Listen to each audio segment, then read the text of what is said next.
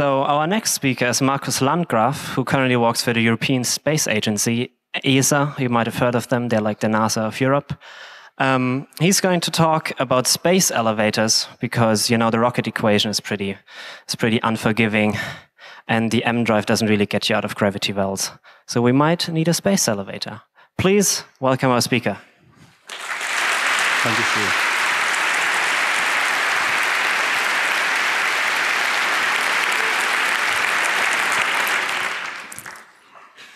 Thank you. Who of you have heard of the space elevator? Who of you believes, keep your hands up, keep your hands up.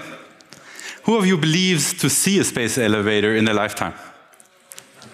All right, okay, I get the picture. So most of you have heard about the space elevator, and about half, I would guess, believe it would become reality. So I would like to make it extra real for you tonight. It's about as real as it gets, I believe, because I'm going to talk about the elevator to the moon. Since I'm also a representative of ESA, I would also like to talk about a little bit what ESA does today to go to the moon and why to go to the moon. So let me give just a quick overview on why and how anyone can get to the moon, and then talk about why ESA goes to the moon today, or how we actually do that. And then we come to the core of the talk, which is beyond rockets, going beyond rockets, and of course that's the elevator. And then talk about benefits, because you're a big community, you're a very successful community. What draws you here? What really draws you here is the benefits that drive you. Everybody, you know, every one of you is looking for benefits, for fun, for knowledge, for meeting people, and the community really exists because you draw benefits from it. And that's also true for anything that we try to do in society, and space exploration is part of that. And that brings me to the final point, which is the community. I would also like to share a couple of links with you that will enable you to engage in the space elevator, in lunar exploration in general, and with ESA, of course. All right, enough said about the overview. So why the moon? This is a little fun bit that I put together, and I would just read it to you. I will not comment on it, because it is a bit the folklore about space and the moon. And you can form your own opinion about those things. Some of them I will also talk during my talk today. So there's this famous guy by the name of Bill Kaysing, who of course says that Apollo was filmed in a Hollywood studio. Everybody who likes to watch British animated films knows Wallace and Gromit, and they insist that the moon is made of cheese, which solves their cracker problem. Of course, you all know the Apollo program that ended in 1972. So there is an issue of the Time magazine that says, soon robots will be intelligent, so there is no need to risk human lives. 2010, President Obama said, while talking about his vision on the space program, that we have been there before. And I will leave that without any comments. And there's another nice movie by the name of Iron Sky. And that movie, yeah, I like that too. And then, of course, in that movie, you have President Sarah Palin. And she says that, who are these guys anyway? Nazis from the moon. So this is, I think, very inspirational folklore about the moon. Let's get to the real thing, why we explore space. Now, if I say we, I'm in these talks with ESA, I'm always talking about us Europeans. But the European idea is bigger than Europe. So let's just feel as Europeans for a minute. Because the moon is in our exploration DNA. We Europeans are explorers. And I just visited my hometown of Kassel in Hessen, a little bit south of here, a couple of last days. And I took a picture there in a museum, and that's a picture of 18th century artist, scientist, who observed the total eclipse of the moon. And he did that under contract of a nobleman in Kassel who sponsored artists, scientists to come to his court and teach about science. So already 200 years ago, and even earlier, we have been really engaged in science because we understand this is part of our cultural heritage. Actually, this nobleman is the grandson of another nobleman who hired a Swiss guy to come also to Kassel to measure the position of the stars in the sky. At the time, a very difficult undertaking because the stars move in the sky due to the Earth's rotation. So you have to know the time very well if you want to tell what is the position of a star, because it's, if you don't know the time, it's moving all the time. So this guy, Joost Burgi, made a clock. And that clock was so precise and it needed a third indicator, which was the indicator for the second. So the time unit second, was invented in my hometown of Kassel. It's not many people know that. And that shows that exploration is not only in our DNA, but it is also to our benefit, because without the second hand on our watches, we would be in trouble. Now, these days, we don't need them anymore. But it tells you that our everyday life is really much inspired by inspiration and inspired by exploration, of course. Another reason why we should go to the moon is discoveries. Now, a little bit arguing against President Obama, we have not been there. We have been in a couple of places which are very special, but the moon is largely unexplored country. There's a nice book by Arlene Krotz, University Press. You can get it for cheap on even as an ebook, I believe. Let me cite him. There is a new moon. Many of the most dramatic recent discoveries in planetary science are lunar. Only in the past few years has lunar exploration accelerated again, and many do not realize how rapidly our knowledge of the moon is changing. I've just put the two pictures here that are from recent observations of the moon. The upper right one is a hole that was punctured by a meteorite in the roof of a cave on the moon. And the underground world of the moon, we have no idea what's inside there. And of course, the first idea that comes to everybody's mind is we could live there. We could be protected from meteorites and from solar radiation. The lower image is a nice, very mysterious region. It's called Aina. And Aina is apparently the tip of a volcano, ancient volcano, that blew away this dusty lid of the moon. So what you see here, this more bright stuff, is probably the real surface of the moon, while the rest of the real surface is still hidden under this dusty, little bit more dark, what people call the regolith. So there's so much more to explore. And certainly if aliens would come to Earth and would take a couple of samples in the Sahara Desert and some in the Gobi Desert, they could not claim that they've been on Earth and have explored Earth completely. So here's a philosophic take on it. And because it's philosophy, it has a lot of text. I will not read that. I will ask you to read it after the talk and then report back to me what you take from it. No, I will just say the basic idea. So there are two schools of thoughts. One school of thought says there's limits to growth.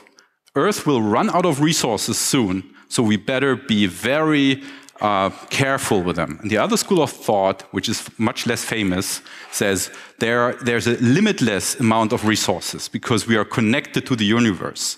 And the latter one is called the extraterrestrial imperative, was formulated first time by Kraft Erike, a German philosopher who was also part of the team of the von Braun engineering team that went to the United States to build the moon rocket. And he basically says, nature has shown to us that whenever there is a limit, evolution will overcome that limit. And he gives the example of phytoplankton, which is a bacteria or a singular cellular organism that ran out of energy at some point, but discovered the reuse of an extraterrestrial energy source, which is the sun. So phytoplankton discovered by evolution how sunlight, which is extraterrestrial, could be used to make energy and store energy on Earth. And by the same token, he says, human technological development is a kind of evolution, and we will be able to overcome that. And how do we overcome that is pretty clear, that we use resources that are not from this planet. So this is the extraterrestrial imperative. The third reason why we should use the moon is, of course, you see this nice gravitational well that is made by the Earth, and it's difficult to get out of it because you need energy to get out. But the moon creates an extra spot there, which has this interesting structure that allows to put spacecraft in an equilibrium state and put it like stations there so that you can reach the surfaces of the moon as well as deeper into the solar system. So really these three things, it's in our culture, there is new knowledge to be gained, and it is a great starting point for further exploration. So these three things are our reasons to explore the moon. Why is it so hard to go there? Why did we stop? And the reason is the rocket equation. This is the rocket equation formulated by Konstantin Tsiolkovsky in 1895. It's basically an expression of the Newtonian law of mechanics that says to each reaction you need an equal but opposite reaction. And this is the only way to propel yourself in space. If I'm walking across the stage, what I'm doing is I'm pushing the stage behind me so that I'm propelled forward. And the link that makes it possible for me is my soles of the shoes. If there was a slippery surface that would not allow the transmission of momentum between myself and the stage, I would just slip and fall. But in that case, I would have to use reaction principle of Newton to propel myself. And in this formula, there's a very important parameter. It's the delta V, that's on the left-hand side, which gives you the amount of how much you have to change your velocity to reach a certain target. And in the lower part, you see the numbers here that are not very important, but it's very difficult to get from Earth into low Earth orbit, which is the first little gravestone there, and then 3,200 meters per second to go to the lunar vicinity, and then on top to go to lunar orbit, you need another 800, and then to the surface of the moon, you need 2,000. If you know that our current technology limits us to use exhaust velocities, which is the VE there, of less than 5,000 meters per second, that it tells you why we need big rockets to launch small payloads. We need a 700-ton Ariane 5 rocket to launch a 10-ton satellite into geostationary transfer orbit. And that makes it so expensive. Now, expensive means, what is the economics of space transportation? And what you see on the right-hand side is much more interesting. This is a table of how much it costs today if you would go to a launch service provider to launch your stuff into space. In Earth orbits is about 10,000 euros. Into cislunar space is 10 times that, so 100,000. To lunar orbit, 200,000. Down to the surface of the moon, 1 million euro, 1 kilo. To bring anything back from the moon, 10 million euros. So if you would get back platinum or the most precious stuff that you can think of, it's still cheaper to get it on Earth. So forget about the space economy with rockets. That will not work. The only thing that the private sector can do is they can make space travel more efficient so that for the governmental players, everything becomes a little bit cheaper. But they will never be able to get stuff from the moon and sell it here on Earth. That's just physically impossible if they use rockets. On the left-hand side, you see that actually the cost raises with the square root of the mass. So if you have a big rocket, it's more expensive, but the rate of increase is lower than 1. So that means that for each kilo you pay less if you have a big rocket. And that's why Ariane 5 is, for example, bigger than Ariane 4. So this is the economics of space transportation, and this is the situation that we have today. And in that situation, ESA has a program that takes us indeed to the moon. And I take just 2 slides about how ESA goes to the moon today. Like I said, the biggest problem is gaining access to the moon. And that is why there's the big blob. And then there's the little bit smaller but still challenging problem of surface operations. And these 2 problems really break down into smaller bits. We need To get to the moon, we need staging, so we have to change the vehicle, let some stages that already spent their fuel go away so that everything is lighter. Then we need landing, which is difficult because it's difficult terrain. And then we also have to launch from the moon, which is something that is incredibly difficult given the fact that already launching from Earth is difficult. And then you can break it down further. And each of these topical problems, ESA has a program. For example, to get humans, astronauts, go to cislunar space, we are cooperating with NASA to build a human space vehicle that will launch first time in 2018 around the moon.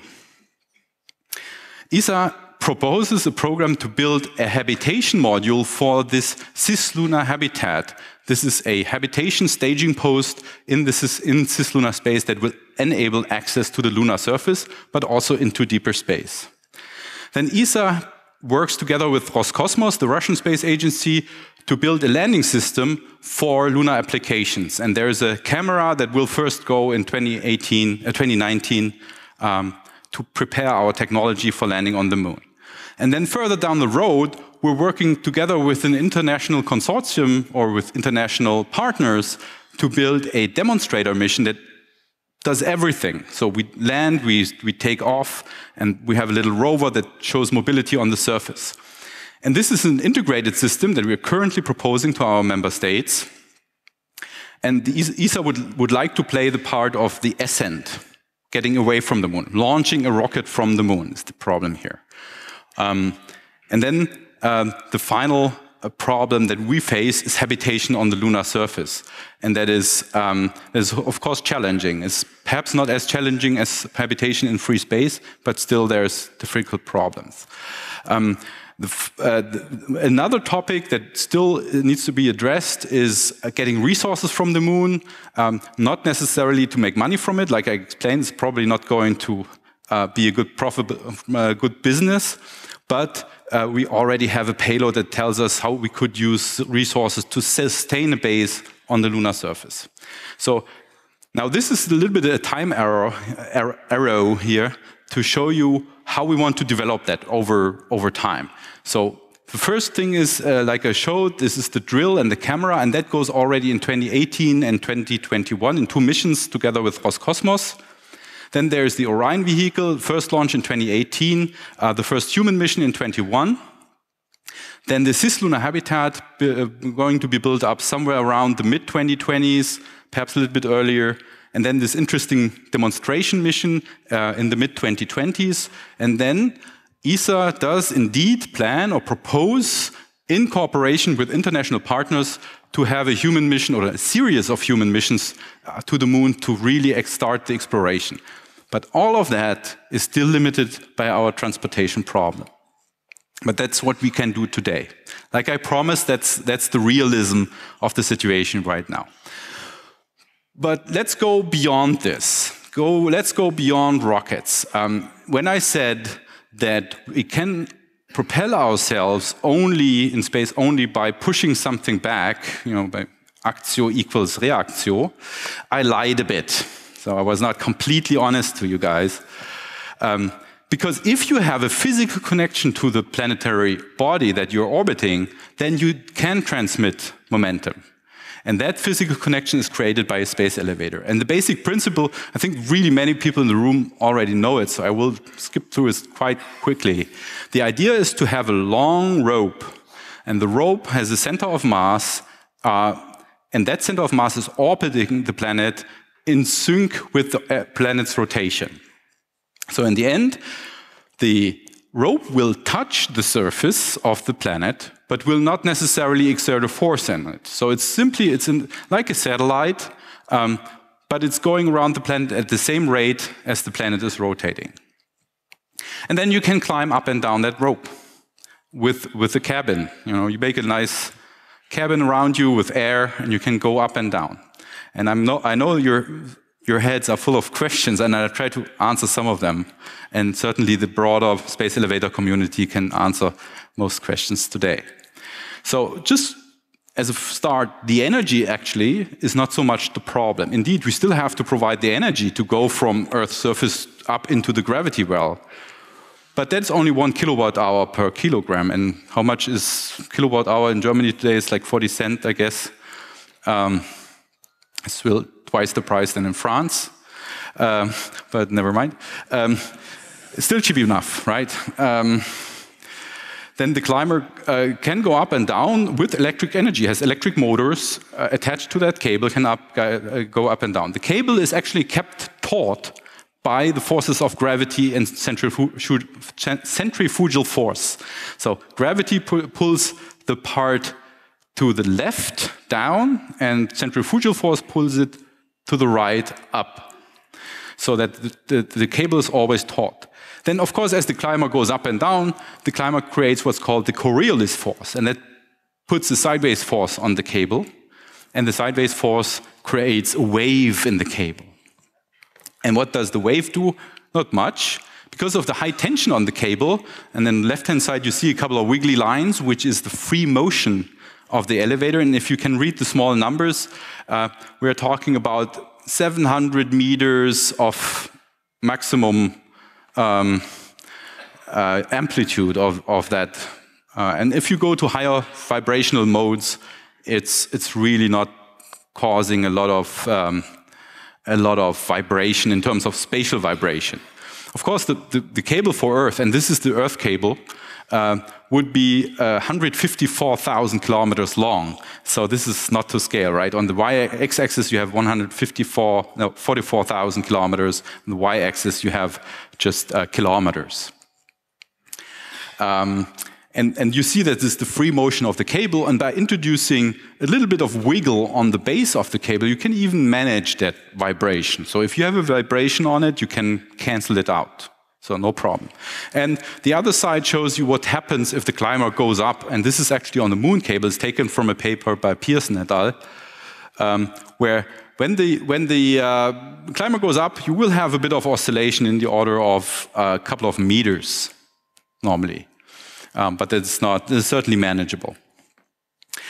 Okay, so let's talk about strong cables, because we need strong cables to kind of not make them rupture. So what's a strong material? I like to express strength of a cable in terms of rupture length, because it expresses the strength of the cable at the same time as its specific weight. The rupture length is the length of a cable. You can suspend it vertically in a 1G, constant 1G, without it snapping under its own weight. So steel cables are pretty strong. You can have 11 kilometers. If you make it 12, it would just go bang because of its own weight. Carbon fiber goes up to 330 kilometers, and a mystical material that's called multi-wall nanotube that exists only in laboratories in very small quantities makes it up to 3,300 kilometers.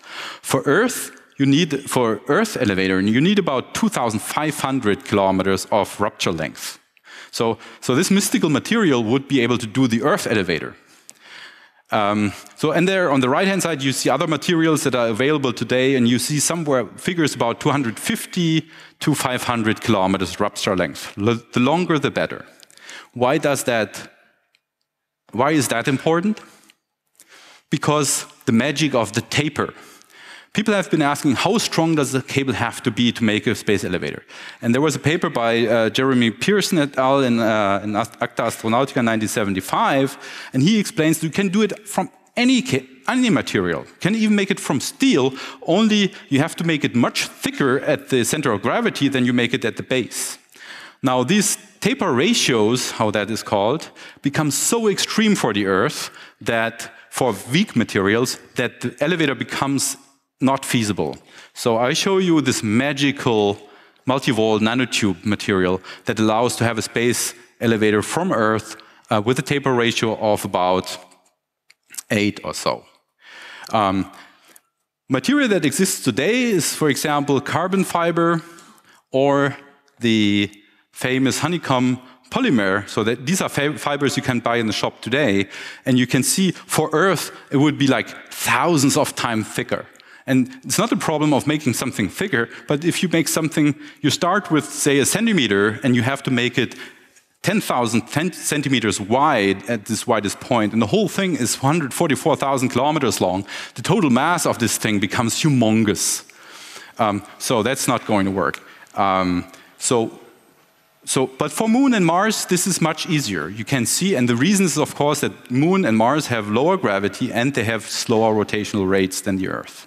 And then you end up saying that with existing materials, if I have a taper ratio of about 8 or 5 or 4, I can make an elevator. So why are space elevators easier on the Moon than on Earth? We have a feasible ribbon material. Now we call this thing a ribbon, and I will come back to why we call the rope a ribbon. We have very few artificial satellites around the Moon that could potentially collide with the cable, and we have no human-made space debris around the Moon. And there is no atmosphere on the Moon that could kind of, with chemical reaction, damage the cable. And there is no strong trapped radiation because there's no magnetic field around the Moon. So the elevator around the Earth is quite futuristic. It is quite science fiction. But the elevator around the Moon, it is still science fiction, but it's closer. So it's not 2031, it's 2001. So something. If you compare the movies, then you know what I mean. Right. So one word about the climber. I know that the climber is the most inspiring part of the space elevator, but it's by far not the biggest problem. And in my life, I've always tried to crack the thickest nut first. So, you know, one day when somebody gives me that cable, I will start talking about the climber. But there's a nice concept out there that basically runs on two wheels. You have an electric motor and you have solar arrays providing the energy, and you can have a couple of capsules attached to it that, you know, transport the payload. So what is it that we get out of this Moon elevator? Why should we do it beyond exploring the Moon? Well, first of all, you remember that diagram, right? It made us a lot of headaches and stomach ache. But if you have a space elevator, the first thing that goes away is this, because you can go from Moon orbit to the lunar surface. So this change in velocity that you need to make in order to go from Moon orbit down to the surface, all of a sudden goes away. So your rocket has to do much less work. Not only that, only this number goes away, another 800 meters per second, because you're starting already in the lunar vicinity. So this goes away. Your rocket makes even less work. So all you have to do is basically now you have to launch an Ariane 5 rocket.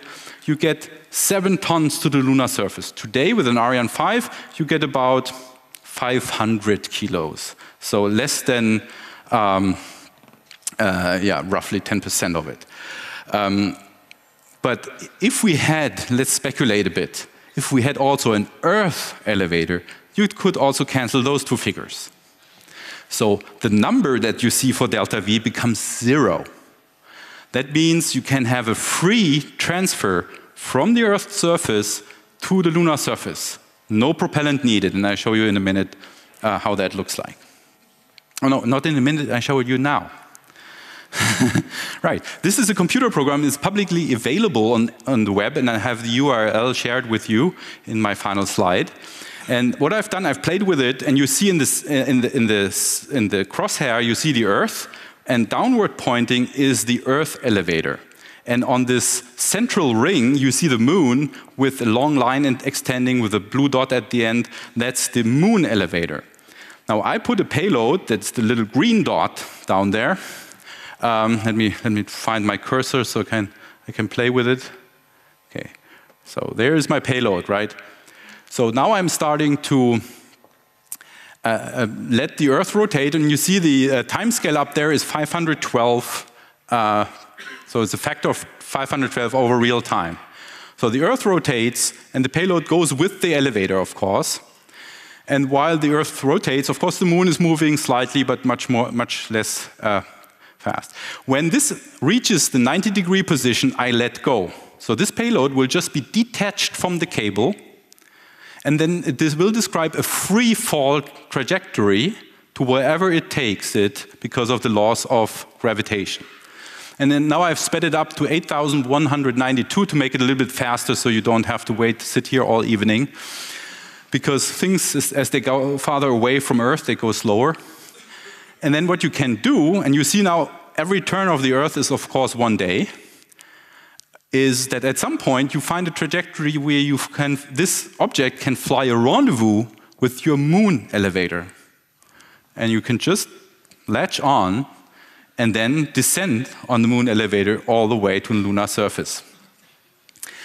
So you would have a direct connection from the Earth to the moon, and the other way around. From the moon you can bring any material, platinum, gold, from the lunar surface back to Earth without any use of propellant. And of course what that would do is to enable us to make real use of space, economic use of space. We could create structures that are so humongous that they would just collect enough sunlight, for example, 24/7 to provide Earth with energy. This is a little animation showing you use microwaves to beam the energy down to the Earth's surface. And you can make these structures, you can make space hotels, because all of a sudden you've broken this, you hacked celestial mechanics. And I think that's the basic idea. This is why there is interest in the space elevator. So my final thought here is that perhaps if you want to engage in space exploration and the moon exploration, and I would also like to point you towards the talk by my boss, actually, Jan Werner, the Director General of ESA, at 8 o'clock in room number 1. And he will talk about the Moon Village and how this community will make it happen that we will engage into lunar exploration. And final word on the community, here are a couple of links, emails, Twitter names, and URLs that you can use when you download the presentation to make it happen and be part of the space elevator. Thank you.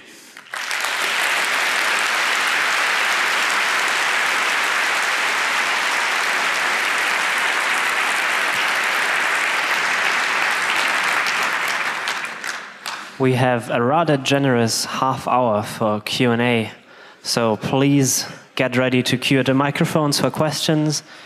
There's basically microphones everywhere, so just queue.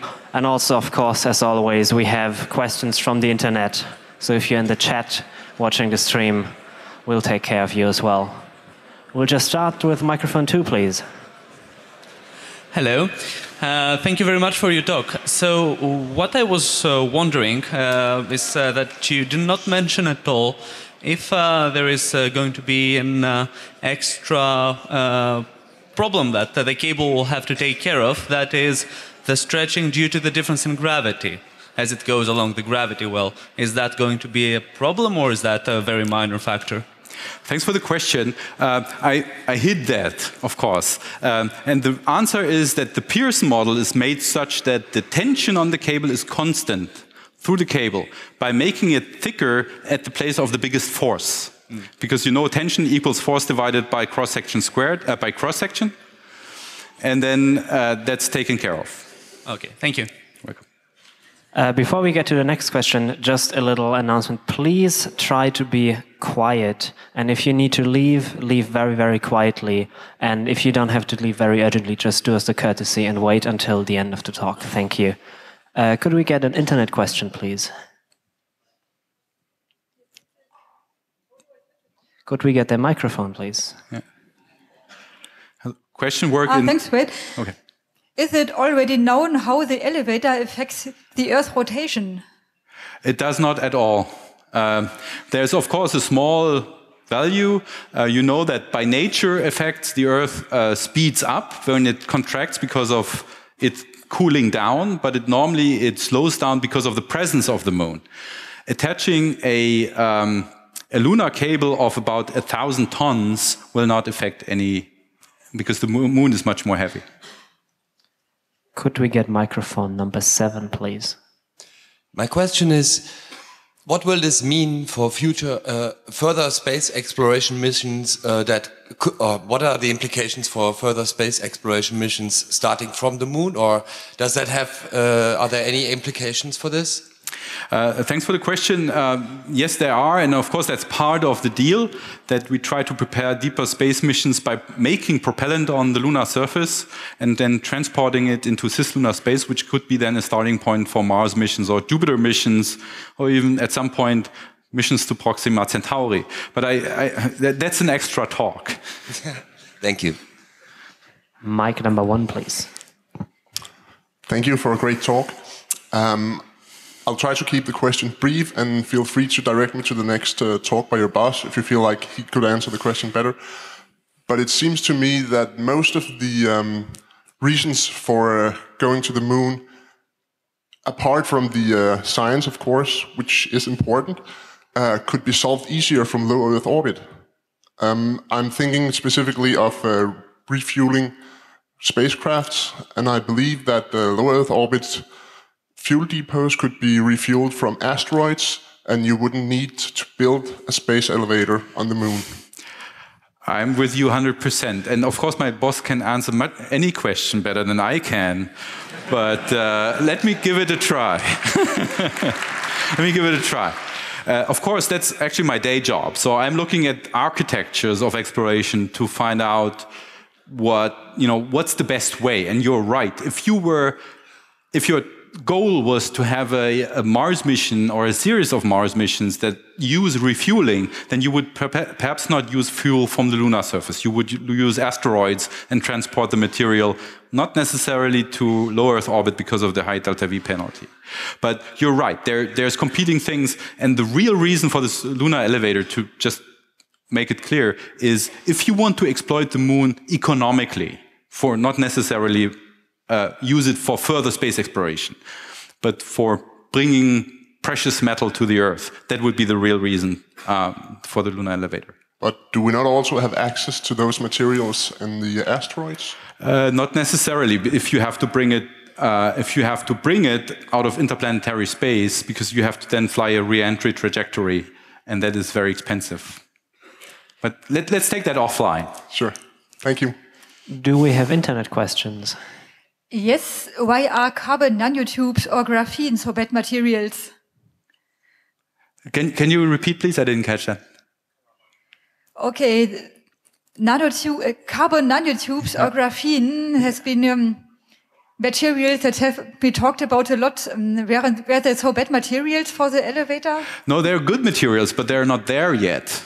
That's the thing. I gave a talk in 2013 on TEDx. Whoever wants to Google Landgraf space elevator finds that on YouTube. And there I'm talking about how to make that possible. And you can tell from my talk back then that I was a little bit younger at the time and a little bit uncertain. So, and that's why, and that's exactly the reason is that the nanotubes are not there yet. So, thanks for the question. Number 8, please. So hi, up here. Hi. Up there. So you talked about that we have the material to build a lunar moon elevator, but not the Earth one. So is it possible to make the Earth cable just shorter and then use a rocket to connect to the lower part of the elevator? That is true. And you're invited to give a talk next year about that. No, there's a whole community out there about space tethers, and yes, there's options, but they're sometimes risky because you have to fly a rendezvous with the end of the cable. And ESA even was involved in tether experiments back in the 90s. So yes, there is a community out there that tries to makes it possible. But the real benefit that solves a lot of operational problem is when you create a real elevator that actually attaches to the celestial body. I have a follow-up question. If you have a space tether, don't you need fuel on board to reposition it? Otherwise it flies away or it comes back down. That is correct. And normally people solve that problem by making a low-thrust transfer using solar electric propulsion, or using the Earth magnetic field by putting in electric power. So there's all kinds of solutions for that. Cool, thanks. Welcome. Could we get number 6, please? When you travel to the moon, an obvious advantage of rocket-based transportation is that you can more or less freely choose the point of your landing. Yes. So would that space elevator concept allow to reposition the elevator so you can more freely choose where you're going? Yes, there is a paper that I'm citing also in this talk by Pearson in 2005 or 8, where they basically connect the elevator to a tramway. So they bend the elevator a bit to higher latitudes, and then starting from that higher latitude points to a tramway. But in any case, you can, once you're on the surface, you can drive. I mean, come on, take your all-wheel drive and just go. Or, you know, there's more easy solutions to that than with a rocket. And you're right, with the rocket you can choose your landing site freely. Could we get mic number 3, please? Yes, I have a question about the failure state and how it differs from for a Earth cable and the Moon cable. So I would guess an Earth cable would burn up in the atmosphere if something goes wrong. What would it be for a Moon cable? So first of all, the Moon cable, if it disconnects so that there's one part coming back, it would just impact lunar surface and be destroyed upon impact. Normally, with hypervelocity impacts, you get a complete obliteration of the material, and about only 10% or even 5% stay on the surface. The rest goes into the solar wind. But that doesn't have to take place. You can always sever the cable on purpose when you have a break. And there are a couple of other reasons that I didn't explain in my talk why potentially you can make it so that the cable never breaks. Mic number 4, please. I saw in your slides that the calculations about the cable wobble were taken with elevator speeds of about 250 kilometers per hour. Calculating that the cable from Earth would be about 150,000 kilometers long, I make that 4.5 weeks around that. So the whole transfer would take multiple months. Yes. Are there any plans on sending humans up with that space elevator, or would rockets be like cheaper because they're faster? The only reason we have unmanned space program is because you cannot make small humans. and if you have a system that is so capable like the space elevator, you would take humans from day one. Okay. So yes, and they would just have the food for 5 months. Okay, thank you. You're welcome. Well, technically we have small humans. Very small humans. Could we get another question from the internet, please? Yes, how about the voltage generated by the magnetic field of the elevator? Would it be a risk or another source of energy? Both. For the Earth elevator, it could be a source of energy, or depending on the material you choose. But for the Moon elevator, there is no voltage because there's no global magnetic field around the Moon. Number 8, please. You said a space elevator from Earth is not possible with materials we know. What is about a launch loop or something like that? So you're talking about... You try to connect both ends of cable to the Earth and... okay. I haven't looked at that concept, never heard of it. But thanks for the inspiration, I will look it up. Launch loop, you said. So like you have both ends on the Earth, and then with centrifugal force you can... Yeah. Okay. The tension will probably be the same, but let me check it out. It sounds interesting. Thank you.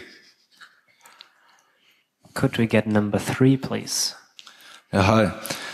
Coming back to your question from the beginning, whether we will see this in our lifetime or not, can you give an estimate, maybe an optimistic or realistic estimate on the timeline? How far is the research?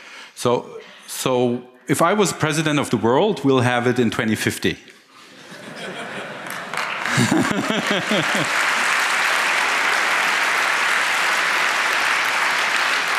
It really depends very much on the decisions that are taken on a global scale in these days. Just look at the new US administration and some movements here in Europe that are detrimental to the efforts of gaining more knowledge. But if we take the path of knowledge, I'm pretty sure that we'll have ESA plans to have a moon program in the 2030s. And the moon village will be implemented, that Jan Werner will talk about, I'm pretty sure we'll have a permanent settlement on the moon somewhere in the mid-2030s. And then the necessity of having an efficient transport system will force people to build a space elevator. And that will be then 2050. And I plan on being around that long. Mic number 4, please. On the topic of focusing resources, so we talked about the cost effectiveness of rockets, but we didn't talk about reusable rockets as pushed for now by Elon Musk and SpaceX. I was wondering if you could talk about the cost effectiveness of reusable rockets versus space elevators in terms of focusing our resources that we have currently. Right. Great question. Thank you. We know from Elon that rockets, reusable rockets, are about 30% better than non-reusable ones, right? So that brings down anything back to the moon from 10 million to 9,700,000 per kilogram. So that's great, but it's still rocket technology. The space elevators are estimated to lower that by a factor of 100. Now, that includes the initial investment, but assuming that the initial investment will be less than 10% of the turnover. So the turnover, of course, you have to put a lot of business in it to make it work. And that's the problem with the space elevator. If there's not enough business for it to do, then people will never engage in it. Mic number 6, please. So thanks for the talk at first. And so from our talk, I guess that the moon elevator is currently already technically feasible or buildable. So are there any plans or what's the timeline? The ESA does not have a space elevator program. We have made a couple of experiments with space tethers that were quite successful, and we have that in our knowledge base. The reason why ESA is not engaging in it is because our task is to enable research for our member states. And research is not the prime target of the space elevator. There is a space elevator consortium, and you will find something on the, for example, here, the one that I showed, the liftport.com. You will find that they have a timeline in them, and it's a private consortium, and their plan is to make a business case for the space elevator. Okay, thanks. Mic number 2, please. Thank you. At first, thank you for the nice talk. I have the question, there's often the argument that we shouldn't engage in human space travel because of the costs and the risks, and it's really, really hard. What would you give as an argument against that? So I'm in space business since 16 years, so I have answered that question a couple of times. So forgive me if I feel a little bit superior at this stage. So first of all, the cost is not tremendously high. And don't forget, any euro that you put in a space program does not go to space.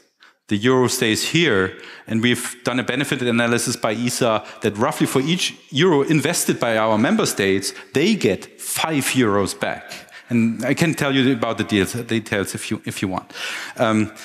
The second thing is that space is right now, we're looking at about 1% or much less than 1% of national spending. So it's not a big part of the national budget. The third point about the risk is human spaceflight risk is really only to the astronauts. And they have a contract that says, you have a risky job. Are you ready to take that risk? And they say, yeah, sure. I go, go ahead. And so that's the risk bit. And that was it, right? Yeah, it's also the point that we can do it without humans, or people tell me, right. I'm not really behind this argument. Right, I understand. Tell me that we can do it without humans, so why don't we do it? So. I cannot exclude that possibility that someday we will have intelligent machines. But I've tried to, I've fooled a security camera the other day by just having my glasses, my shades, hanging out of my mouth. Right? Not putting them on, just put them in your mouth. No security camera will recognize your face. So that tells you there is not intelligent computers today, because the security sector has billions and billions of euros to spend on this stuff. And like I said in my beginning, in 1972 there was an article which said that there will be intelligent robots very soon, and I'm still waiting for them. I'm sorry, but it could be there in 20 years. No, could be. Thank you. Could we get the internet, please? Yes, this is a quite practical question. How would you deploy and fix the cable? Yeah, that's a brilliant question, and I skipped that in my talk, and apologies for that. Thanks, and that's why the question gives me an opportunity to answer it. So, a rocket would bring roughly 100 to 1,000 ton cable to the libration point, to this stable point that I showed before, and then from that point on, the cable would be deployed at the same rate, upwards and downwards, maintaining the center of gravity at that stable point, and doing a little bit of station keeping, not too much. And once deployed, it will stay there for decades. So then after that, you can launch another rocket, very small one, with the climber and fly a rendezvous, attach it, and then it could go up and down anytime. So it's really, and I would refer the person who has asked the question also to the Space Elevator Wiki that I'm listing here on my links, because there is some information there. Mic number 3, please. Hi, I have 2 questions. The first one is, how are we going to build the cable? Are we transporting materials from Earth to Moon, or are we going to mine it from there? And the second question is, how are we going to build the cable? Are we using like 3D printers or? Yeah. So first part of the question, both options exist. So you can bring everything from Earth there. That's the more expensive way, but the more safe way. The other alternative is you bring a small pilot cable, and then you start building strands of the cable and pull it along the pilot cable up, and then make a thicker cable out of the pilot cable that's a cheaper and less risky one. And yes, 3D printing is definitely an option, and I actually deleted one slide that showed how the structure of the cable is, because I wanted more of your questions, so I deleted slides. So the idea is to have like a crisscrossing set of strands that would allow a breakage of one strand without the cable breaking. Or you can make it the breakage of 5 strands without breaking of the cable. And by that way, and also that would allow then crews to go up and fix the cable. If there's a broken strand, they would go up, desplice the cable, and then get the strand out, insert a new splice, and pull a new cable thing and adjust the tension on it. Thanks. Welcome. Could we get number 6, please? Arthur C. Clarke have written the book Fountain of Paradise, and where he described the elevator concept. And they have many papers written about this concept too, using hyperbolic structures, like all independent all-in drilling platforms are using it also. And I would like to know, have you already calculated an equation? How much time would it take to lift up a human being from Earth to Moon?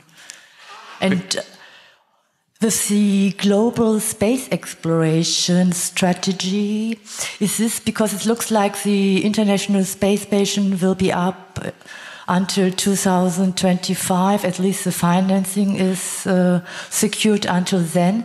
And what it will be after next, is it also possible to use the ISS as a springboard, as is often mentioned, to the Moon? Okay. Thank you. Thanks. So 3 parts, right? So yes, I know Fountain of Paradise, a very good book, and it's really about the economic and socio-economic impact of a space elevator. So that's very interesting. Thanks for mentioning that. Now, the technical solutions and discussions that are in this book, and Arthur C. Clarke is an engineer, are very interesting. And honestly, I haven't looked into them. So very much, there's a lot of interesting solutions there for the anchor point. The second part of the question was about the travel time, and that was answered by a colleague before. So we're talking about months. If you have a slow elevator, you can speed it up. You know, you're in vacuum, so you can go 1,000 kilometers an hour without too much damaging your haircut. So that would work. So cut it down from a couple of months to a couple of weeks. And the third question was, global space exploration is the International Space Exploration Coordination Group. And thanks for that question, because in that group we're preparing the next steps, ESA together with NASA, with Roscosmos, with the Chinese Space Agency. And the next step will very likely be the creation of a small staging outpost in cislunar space. Could we get microphone number 1, please? Yeah, okay, thank you. Two small questions. The first one might seem a little naive, but once the elevator is in place, to climb up the elevator, wouldn't that apply a downward momentum? How do you keep the rope in place? Right. Yes, but it's so small that for a 1-ton cabin, you would have a 1,000-ton cable. No, it's a 2-ton. The 2-ton climber would have a 1,000-ton cable, simply because of the math, how it works out, and you can check the papers. So the COG would go a little bit lower, and you can compensate that by a little bit of motion below. It's intricate. So the horizontal motion by a mobile platform that travels 100 meters on the lunar surface can compensate, can provide the energy to attach it. Once you have attached this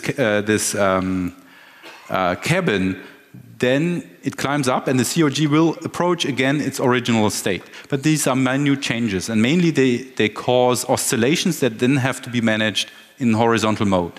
Okay. And the other question was, say we managed to build an elevator on the moon, but the whole technical thing for the Earth just doesn't work out, right. And so we are stuck with just an elevator on the moon. Yes. How useful would that actually be?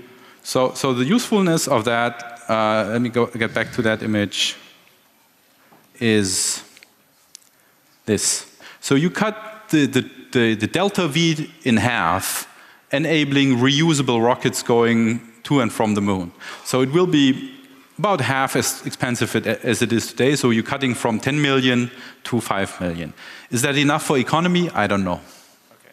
So it would be better, but it wouldn't solve the problem at all. Exactly. Incomplete. Okay, yes. Thank you. Number 2, please. Okay.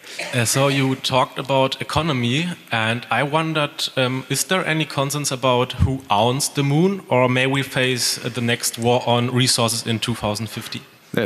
There is a consensus officially by the UN, which means that no nation can own the moon. And that includes, by the way, private companies, because each private company has to have its legal framework set up by a nation. But of course, things always go different than the official ways. And already now, there is a lot of discussion about who owns the moon. And I think we will have to wait for the war. Maybe that's a chance to occupy the moon. Yes. Could we get a question from the internet?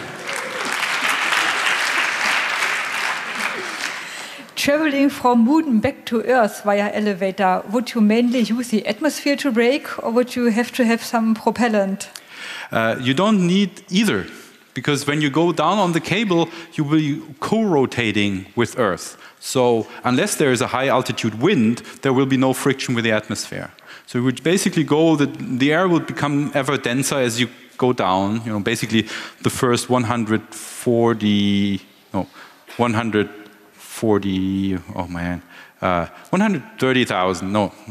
this math on stage is just terrible. Mental math on stage, you should try it one day. So the first 99.999% of the cable, you'll be in vacuum, and then the last bit, the last 30 kilometers, so 144,000 minus 30, the last 30 kilometers you would be in the air, and then you would feel the air becoming thicker, and of course high in the atmosphere you have some winds, you have the jet stream, but at that stage you will still be in your little cabin until you reach about 3,000 meters, when you can basically get off the lift if you want. One last question from number 1. Please make it short if you can. Of course. Thank you, Mr. President, for the nice talk. Actually, My question is quite similar to the one from Mike 2 just now, but not the question who would own the moon, but who would own the elevator, because if you're not the president of the world, obviously in space things go far better together than on Earth, like an ISS and something.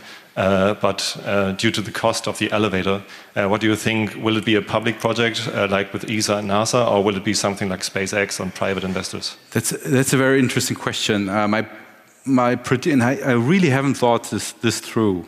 But my answer would be very likely it's going to be private, because the benefits are really entrepreneur benefits.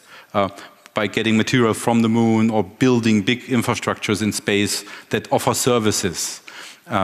So I would guess would be private. And then your question is very relevant, because it's a huge, powerful piece of infrastructure. Is that even possible to have a private entity owning it without interfering with national interest and national strategic interests? Because in the end, you could bomb any place on the Earth from that elevator if you want. So perhaps some nations are not very happy to have a private company controlling this thing. And that is a little bit also addressed if you read Arthur C. Clarke's Fountain of Paradise, because then this whole problem becomes very clear. And I don't have a good answer for you. Sorry. Thank you. So we're out of time. Please thank our future president. Thank you.